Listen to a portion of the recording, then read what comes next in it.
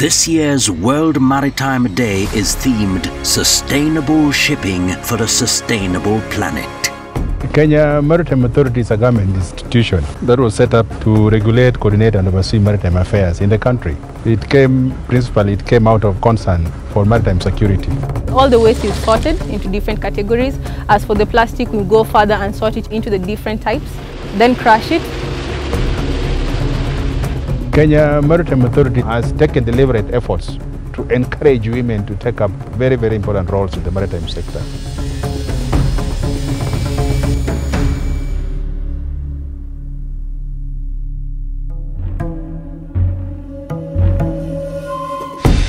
Kenya's maritime industry and blue economy has already started the transition towards a sustainable shipping future. Kenya upholds maritime safety and security through national agencies like the Kenya Maritime Authority and the Kenya Coast Guard Services.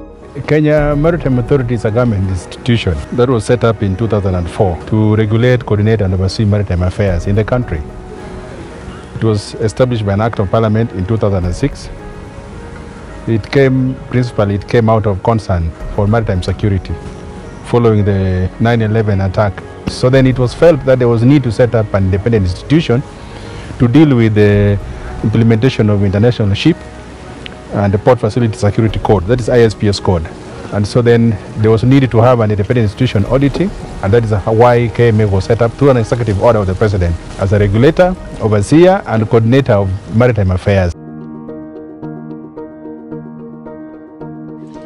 Every year, the World Maritime Day is celebrated globally in September to draw attention to the importance of shipping safety, maritime security, education and training, and the marine environment.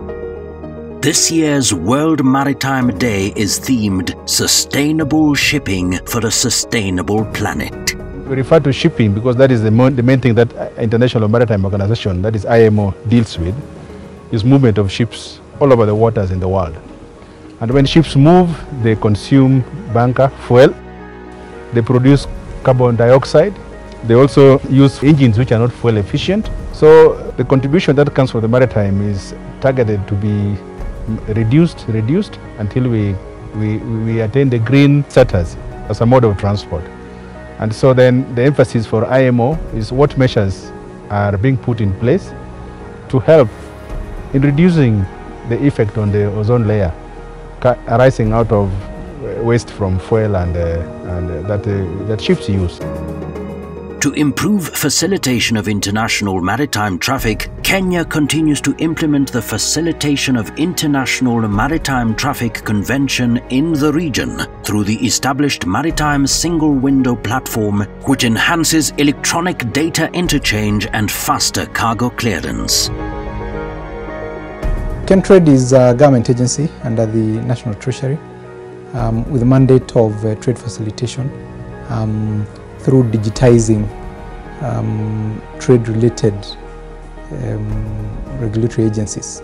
So we have implemented the National Electronic Single Window System, what we call the TradeNet system, which is a one-stop shop for all applications for import or export. The Maritime Single Window is an obligation of member countries of the International Maritime Organization, or what is called the IMO, to automate sea-based documents. You'll find that all these vessels, ships that come to Mombasa, also call different ports. Now what was realized is that each port had different requirements for documentation. So the IMO then obligated member countries to come up with standardized documents and also to automate those documents through what is called the File Convention. What happens then is that there's faster turnaround time of vessels, reduced documentation on board the vessel. There's more focus on really the operations of the vessel and not documentation. And for the government agencies, then they're able to interact with those vessels, are able to know in advance what is coming on those vessels. If there's dangerous cargo, there's a much faster turnaround essentially. The nation continues to improve the efficiency of shipping through reduction of greenhouse gas emissions, reduction of the sulfur content of ships' fuel oil, implementation of the Ballast Water Management Convention, protection of the marine environment, and reduction of marine litter.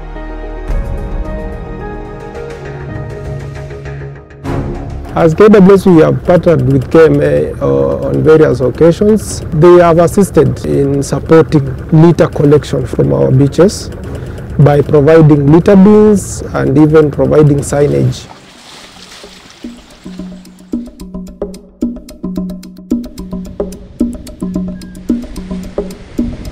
Where we are right now is actually known as EcoWorld Recycling Center. It's the recycling facility for Watamu Marine Association. At EcoWorld, we receive waste from regular beach cleanups. All the waste is sorted into different categories. As for the plastic, we go further and sort it into the different types, then crush it. And then we sell the plastic chips to companies that make plastic products. With the money that we get from that sales, we plow it back into the project and we pay more community members to go do regular beach cleanups. Kenya Maritime Authority is one of those organizations that really helped to boost the work that we do. They were not just helping to promote the community groups, but also to ensure that our marine environment was conserved, as well as, and that also attracts more tourists, boosting the tourism industry in Watamu. The Port Community Charter and the improvement of port infrastructure has led to the timely turnaround time for vessels at the Port of Mombasa and reduced the cost of doing business. The standard gauge railway line SGR is also being optimized to ensure faster movement of cargo from Mombasa to the hinterland. Portrees SGR terminus. It is a marshalling yard where all trains coming from the two ICDs, they terminate here. They convey majorly exports and empty container returns. When they arrive at this yard, we know the cargo position allocated for XGR by Kenya Ports Authority.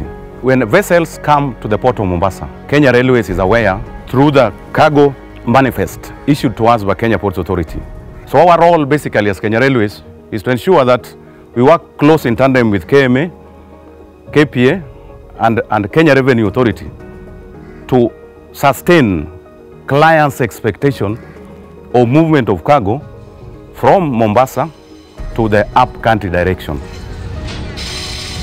Kenya has also invested in local training institutions like the Bandari Maritime Academy to offer standardized maritime education in the country. In addition, the Kenya Maritime Authority is at the forefront of improving the welfare of seafarers and enhancing women participation in the maritime sector. For a long time, the maritime sector has been perceived as a male domain. KMA started what they are calling WOMESA, Women in the Maritime, Southern and East Africa. It manages the women activities in the maritime sector in East and South Africa and has done a lot in terms of encouraging ladies. They organize forums where they go to the girls' schools, talk to them about maritime, show them some of the dollars that are earned by pilots and marine engineers. And we encourage them to take up nautical science and marine engineering, and they are doing excellent work. The future of Kenya's shipping remains optimistic. Sustainable shipping and Kenya's blue economy holds the vital key to unlocking the sector's contribution to economic transformation and creation of new job opportunities without upsetting nature's delicate balance. If you are conscious of how then we take care of our marine environment, and at the same time we see how we manage our engines and better systems and better gas, quality gas, then the blue economy has a lot to offer for us.